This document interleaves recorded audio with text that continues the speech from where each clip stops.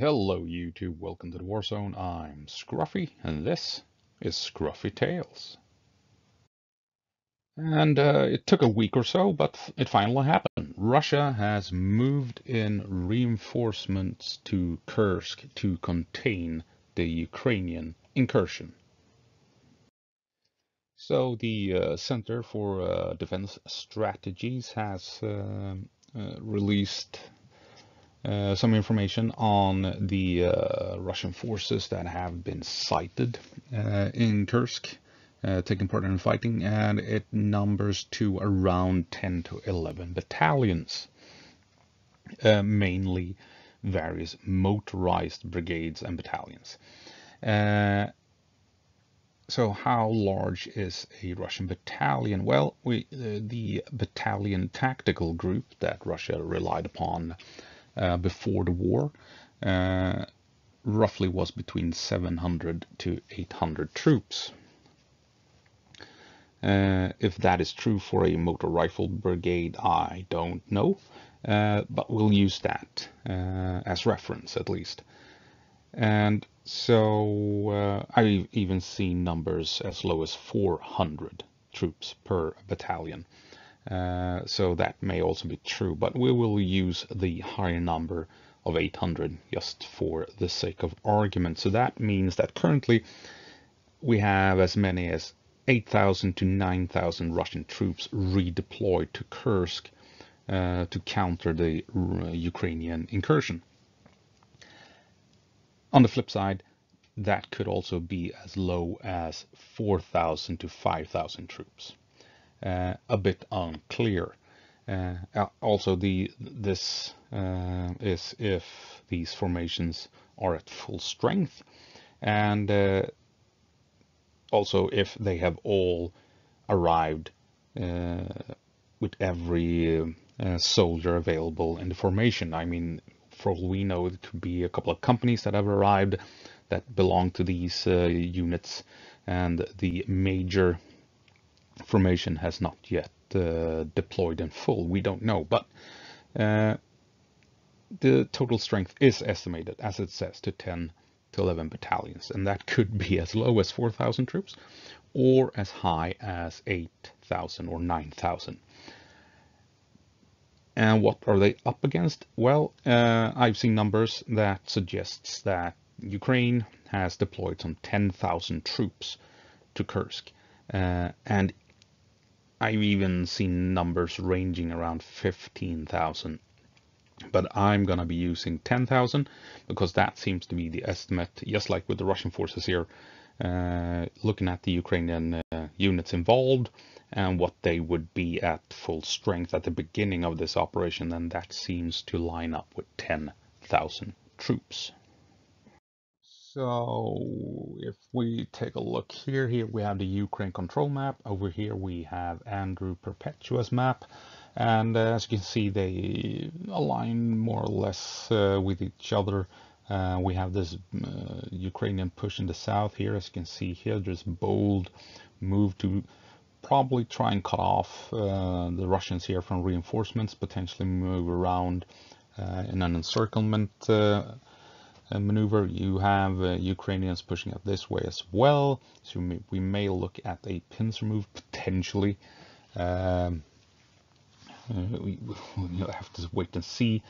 But as you can see, we have a lot of Russian forces that have now pushed in, joining in on the fight along this eastern flank. Meanwhile, we have some Russian troops, not as many as on the eastern flank, coming in here on the northern end, trying to contain the Ukrainian push northward along the two main highways here, trying to reach the main European highway up here that could either take them further west to the Ukrainian border or east to the Kursk nuclear power plant or Kursk, the city of Kursk itself. And here we have zoomed out a bit with the Ukraine control map, and as you can see, as Russia is now beginning to push in with more troops, Ukraine probably has reached the extent of their push into Russia, because now they will be more forced to allocate manpower, resources, and what have you to counter the presence of potentially 8,000 Russian troops. So I think there's still a chance that Ukraine can do some maneuvers, seeing as they are mainly a mechanized force with some assault brigades and support, and the Russians are at the moment only mainly motorized units, trucks and light APCs mainly, and some tanks probably in support, but no major armored units are currently up here on behalf of Russia. They are still down here at Kharkiv. So the question is, will Russia begin to allocate armored units from this front all the way up here? I think that makes sense. These are light units, fast units that can travel fast along roads and highways. So that is more than likely why they have shown up first.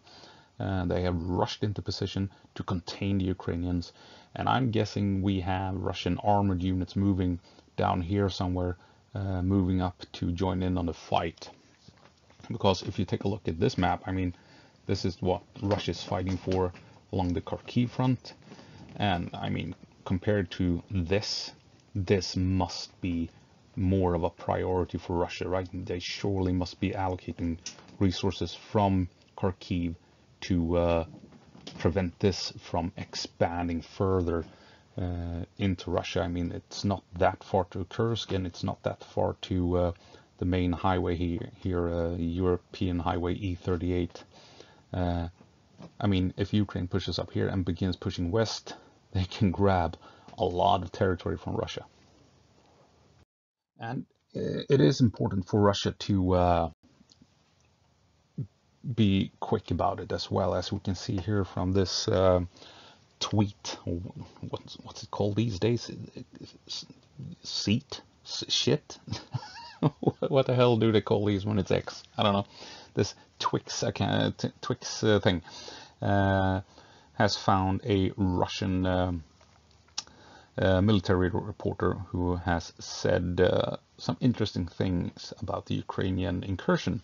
And if we take a look at what he's saying here, time is against us. Once the enemy picks up shovels in 2 days, it will be just as difficult to take the forest stands as it was near Avdiivka. But again, I repeat that the window of opportunity is rapidly closing.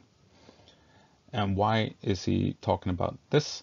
Well, because there has been reports of Ukraine actually building defenses in the Kursk Oblast, and even potentially even building trenches within Ukrainian occupied territory in Russia.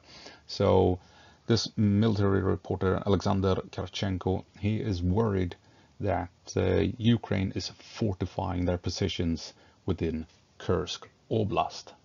And he is, as he says, really worried that it will turn the town of Sudzha into a new Avdiivka.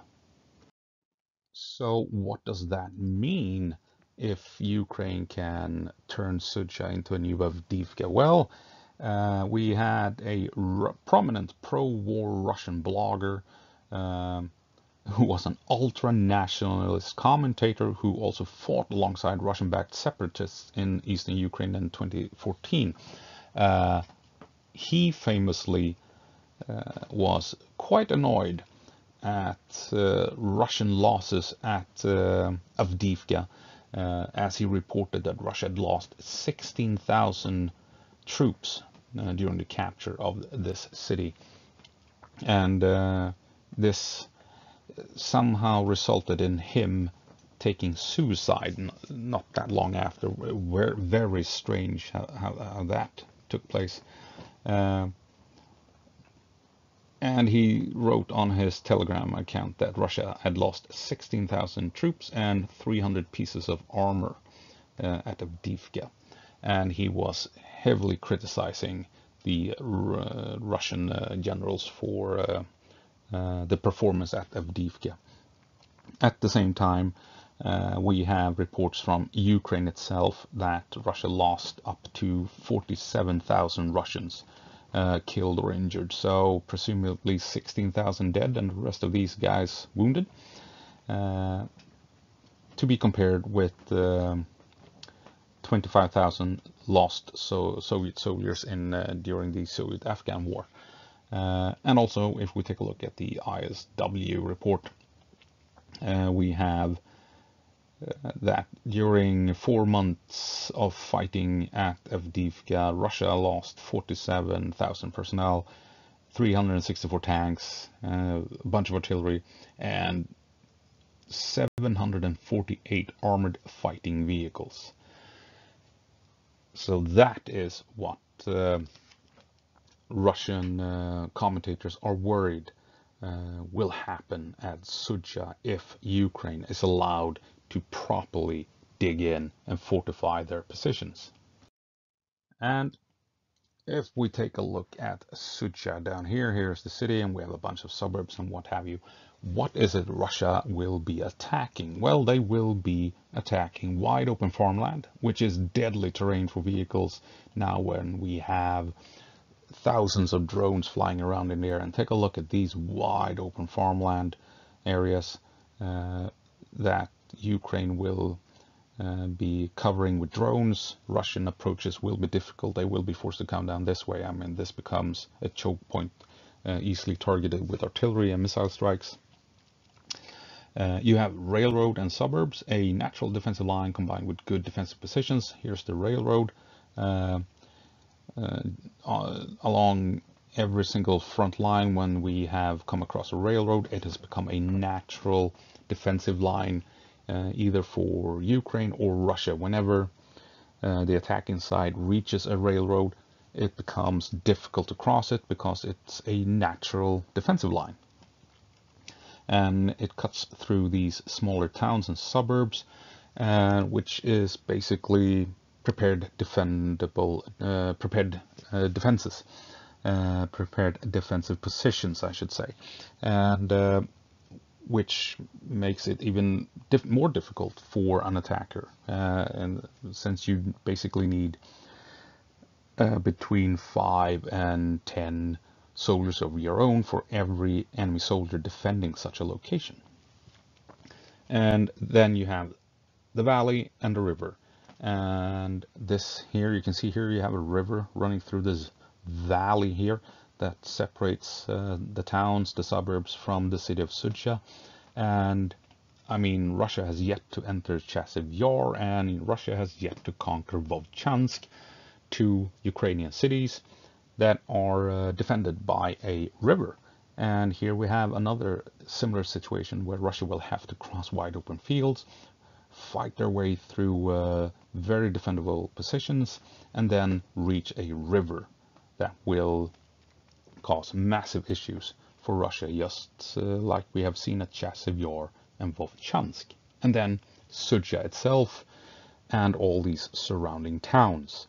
And as it says, in urban warfare, standard doctrine dictates that you need a 10-to-1 advantage in manpower to successfully assault enemy positions.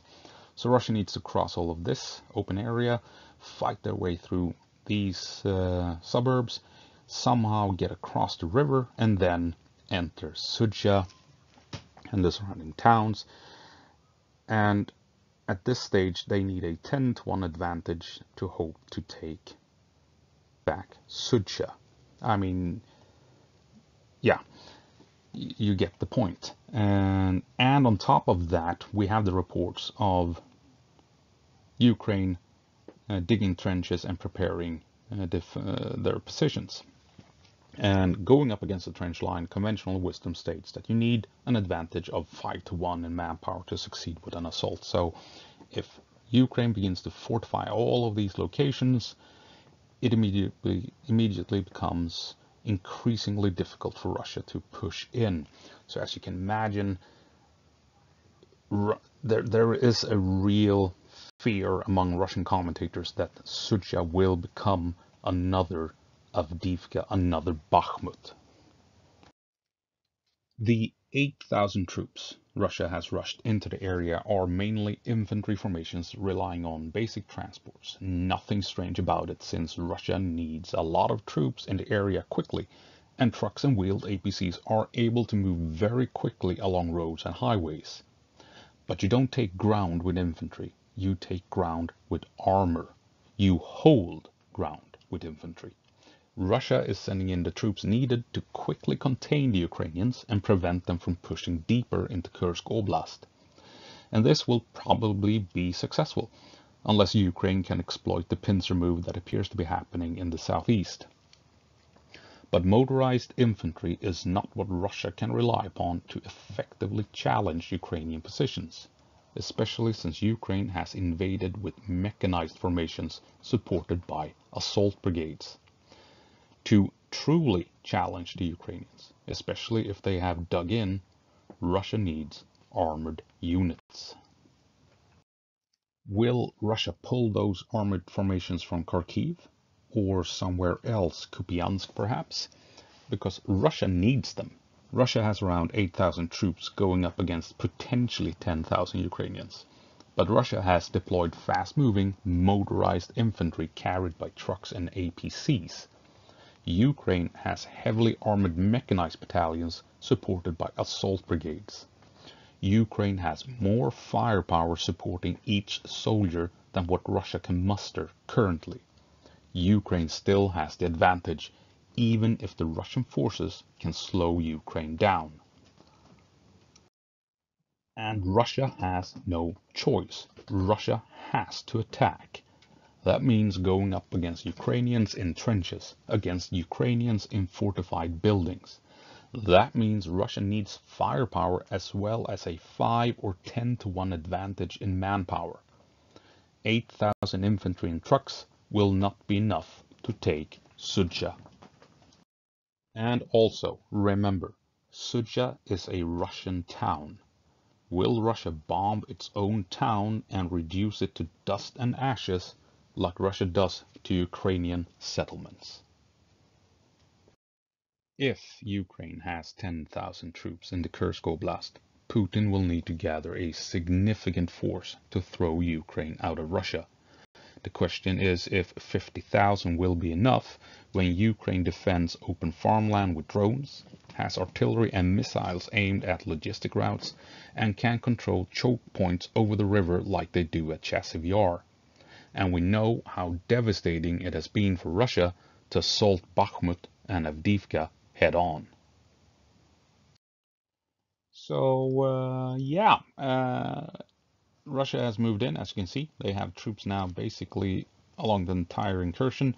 Ukraine will probably not be able to push all that much further unless they can exploit the fact that they have more heavily armored units than Russia is currently fielding, and potentially even have a slight manpower advantage in the area, so they can still potentially make use of this move here and move up and force these units to fall back. That could happen, but overall I think Russia will be able to contain the incursion, and Ukraine will begin to prepare to hold what they have gained. And like I said, we have reports that Ukraine is beginning to dig in places here within Kursk itself. So it's not unthinkable that Ukraine will eventually fall back to these positions where they have built defenses and perhaps give up some of these northern positions in order to concentrate their forces, make logistical supplies more simplified as they're trying to hold what they've gained and fortified. But the question is, where will Russia get the troops in order to force Ukraine to fall back to these defendable positions? How will Russia prevent Ukraine from pushing further out into the Kursk Oblast? Because, like I said, Ukraine has more heavily armored units, and Russia has motorized infantry. They can hold ground, but they can't really hold indefinitely against armored pushes that Ukraine is currently undertaking in this area. That means Russia needs forces from somewhere else, and they have all their, heavily armored forces are engaged along the entire front.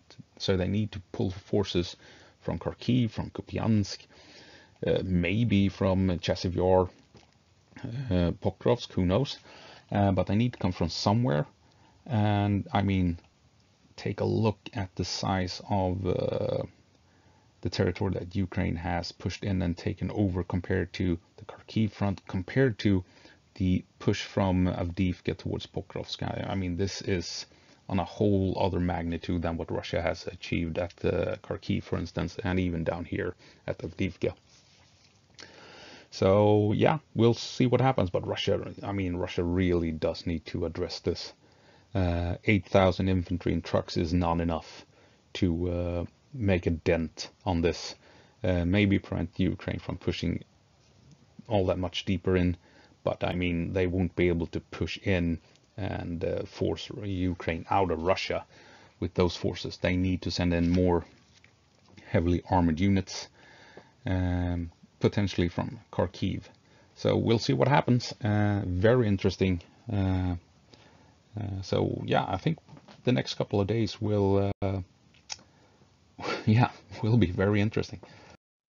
And that's it. Russia, by the looks of it, have enough troops to challenge Ukraine, but not enough troops to force Ukraine to leave. For that, they need to take troops from somewhere else, and that will affect that section of the front line to the extent that probably, if we're talking about the Kharkiv front, if Russia moves forces from Kharkiv, Ukraine will probably be able to force Russia out of Ukraine along that front line.